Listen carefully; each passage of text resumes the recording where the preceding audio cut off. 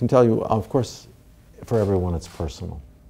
We all do whatever it is for a particular reason that is unique to ourselves. In my case, I can tell you that what I gain great satisfaction from doing is solving problems and gaining understanding. So, for one thing, solving problems is fun. It can be a mathematical problem, it can be a riddle, it can be a crossword puzzle, whatever it may be. That's a common motivation. We all get a kick out of that.